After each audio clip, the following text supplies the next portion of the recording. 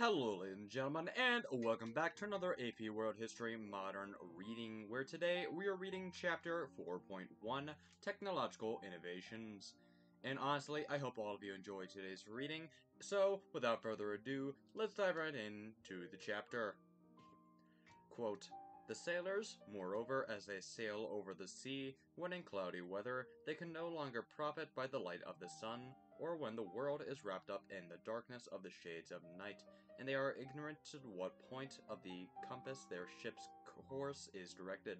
They touch the magnet with a needle, which the needle is whirled round in a circle until, when its motion ceases, a point looks direct to the north." End quote. Alexander Neckham, 1157 to 12 of 17. Essential question. How did cross-cultural interactions spread technology and facilitate changes in trade and travel from 1450 to 1750? Although land-based empires were important during this period, various inventions allowed Europeans to venture long distances on the ocean. The magnetic compass, originally created in China for fortune-telling, helped steer a ship in the right direction, as described by Alexander Neckham. The astrolabe, improved by Muslim navigators in the 12th century, let sailors find out how far north or south they were from the equator. The caravel, a small three-masted sailing ship developed by the Portuguese in the 15th century, allowed sailors to survive storms at sea better than earlier designed ships. Cartography, or map making, and knowledge of current and wind patterns also improved navigation. Demographic pressures pushed Europeans into exploration and trade. As the population grew, not all workers in Europe could find work or even food. Not all sons of the wealthy could own land because the primogeniture laws gave all of each estates to the eldest son. To the early 17th century, religious minorities searched for a place to settle where people were tolerant of their dissent. All of these groups, as well as those just longing for adventure and glory, were eager to settle in new areas. Those who left their homelands in search of work, food, land, tolerance, and adventure were part of a global shift in demographics. Developments of transoceanic travel and trade. Europe was never totally isolated from East and South Asia. The Indian Ocean trade routes had long brought silver, spices, and tea and silk to the Mediterranean by way of the Red Sea. Islamic traders had long known of land routes from China to the cities of Baghdad and Constantinople, from there to Rome. Then, in the 16th century, more and more Europeans became active in the Indian Ocean with hopes of finding wealth and new converts as their twin motives.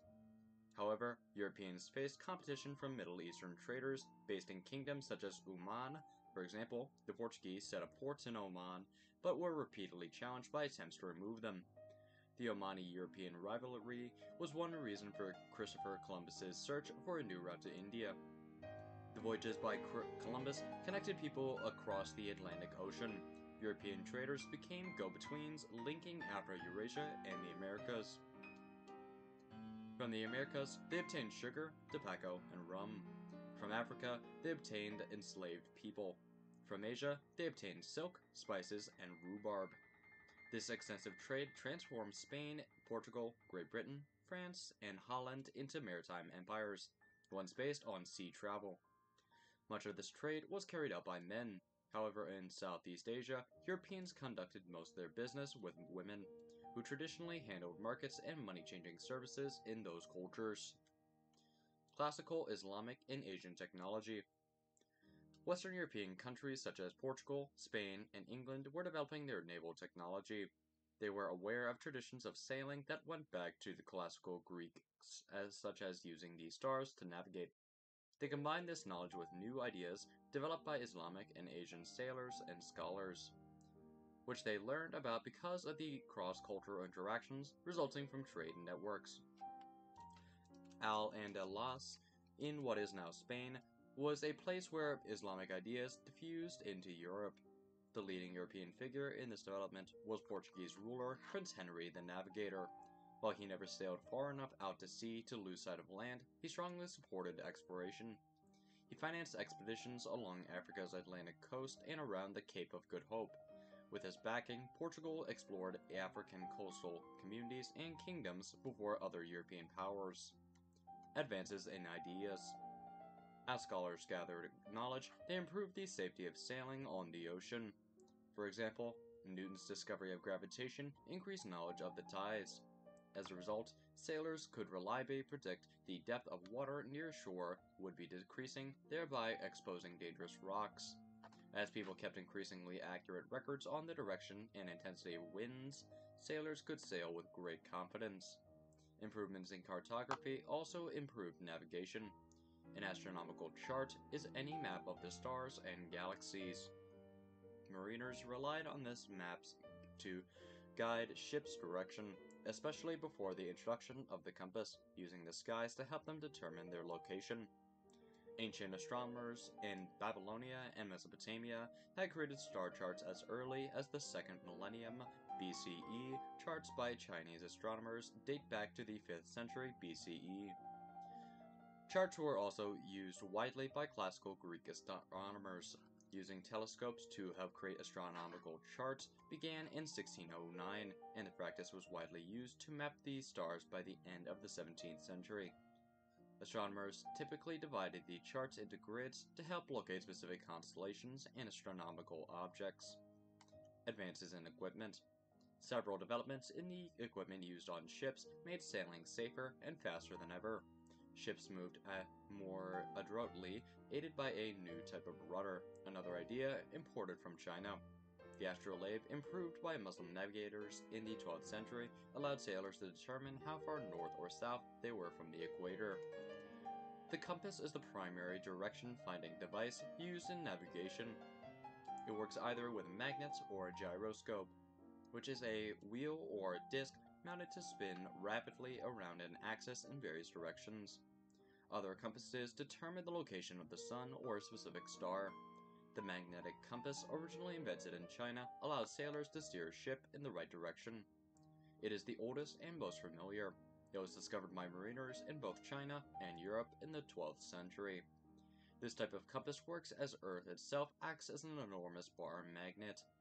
Earth's magnetic field is almost parallel to the north-south axis of the globe, which means that freely moving magnets, such as those in a compass, take on the same orientation. The lateen sail, or a ship's sail in the shape of a triangle, was a pivotal piece of technology. Used by Arab sailors in the Indian Ocean, it significantly affected medieval navigation and trade. The ancient square sails that preceded the lateen allowed sailing only in a single direction and had to be used with the wind. The lateen sail, however, could catch the wind on either side of the ship, allowing it to travel in a different direction. When used with the square sail, the lateen allowed sailors to travel successfully into large bodies of water, including oceans, for the first time, thus expanding trade routes. As you can see underneath the passage I just read, on page 193, the source from Getty Images, with a picture of a boat. However, looking at the caption, lateen sails are still used on modern sailboats. Now, continuing on with the reading.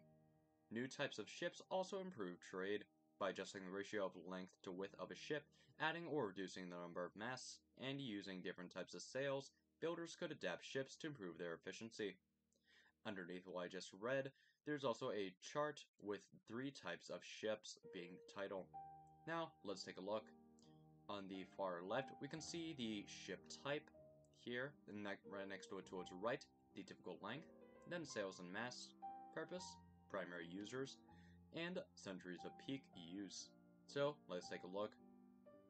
Ship, Carrack, typical length, 150 feet, sails and masts, square and lateen on 3 to 4 masts. Purpose, trade. Primary users, Portugal. Centuries of peak use, 14th to 17th century. Ship, Caravel. Typical length, 75 feet. Sails and masts, lateen sails on 2 or 3 masts. Purpose, long voyages at great speed. Primary users, Portuguese and Spanish. Centuries of peak use, 15th to 17th century.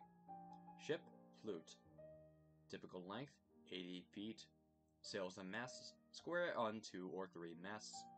Purpose, trade. Primary users, the Dutch. Centuries of peak use, 16th to 17th centuries. Long-term results. The long-term result of combining navigational techniques invented in Europe with those from other areas of the world was a rapid expansion of exploration and global trade. About the only part of the Afro-Eurasia world not affected by the rapid increase in global trade was Polynesia, since it was far removed from trading routes. The introduction of gunpowder, another Chinese invention, aided Europeans in their conquests abroad. Soon enough, however, sea pirates also used the new technology, particularly the Dutch pirates, known as sea beggars. In North Africa, and in the trading cities along Africa's east coast, Islam spread rapidly as a result of the growth of the Abbasid Empire, centered in Baghdad and the activities of Muslim merchants. Interactions among various cultures inside and outside of Africa brought extensive trade and new technology to the continent. Navigational techniques continued to spread throughout the 17th century. Russia's Tsar Peter the Great visited Western Europe in 1697 to observe military and naval technology. His interest in European technology led him to hire technicians from Germany and elsewhere to help build Russia's military and naval power. Key terms by theme: economics, Europe; primogeniture laws, Oghmani, European rivalry; technology, navigation, cartography, astronomical chart; government, Europe; maritime empires. And that, ladies and gentlemen, concludes today's reading, where I hope you all enjoyed the video. And also, coming up next is chapter 4.2, though now on to the thoughts section of the video. Personally, some of the thoughts I have is that some of this is actually pretty pivotal to note, because after all, 1450 to 1750 is pretty infamous for some of its sea travel and the maritime empires. A massive example of this, which will be talked about in a later chapter on this playlist or the next one, will actually be Christopher Columbus, who, if you would like to remember what happened with him, always remember this rhyme. Let's see, alright. Alright. 1493, Christopher Columbus, Christopher Columbus sailed the ocean blue in 1943? Something like that. Wait, no, not 1943. Anyways, I'm getting that mixed up. Not the point, but basically, one of the big major points of this chapter is definitely the use of certain things like cartography. This is becoming a major use and major technology. It will become very important as well, as it becomes a continuity for the rest of time, even up to modern day. People still use cartography, after all, and maps are pretty vital. After all, it is pretty hard to find where your local McDonald's is, or where your local grocery store or something is, if you don't know the area where you are, or you need to know directions. Which is why map making is important. And yes, I would typically put an ad here for a website where you could probably learn all these things, like how to do your own cartography, except we're not getting sponsored by anyone. Not the point. Moving on. Another thing to keep in mind is that Christopher Columbus had a great many reasons of what to do, or why he wanted to find a way to India, or why he wanted to go exploring, which prompted him to quote-unquote find the Americas, since the Americas were already existent and people just didn't really know that it was out there. But what can you do with a small world? Or, back then, a big world. So also another key theme was maritime empires, because here, maritime empires are pretty pivotal for understanding all this. Again, Spain, Portugal, Great Britain, France, Holland. Holland, not really, doesn't matter, doesn't really talk about all that much, but Spain, Portugal, Great Britain, and France were vital to maritime empires.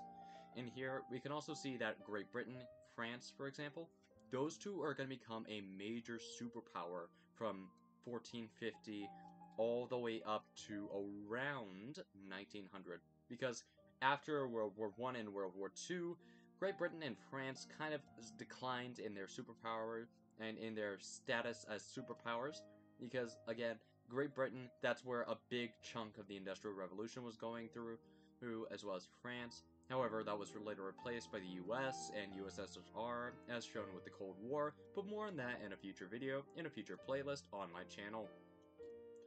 Anyways, also, again, keep in mind all these advances and ideals, and then you should be good. Anyways, I hope you all enjoyed the video, and if you did, please drop a like down below, and also, please subscribe. You can always unsubscribe if it becomes an inconvenience, and also hit the notification bell to stay up to date when I post more content. Also, I hope you enjoyed the video, and if you did, remember, stay safe, stay happy, and remember, ladies and gentlemen, to stay entertained with Chapter 4.2 coming right up on this playlist. Anyways, have a good night or good day.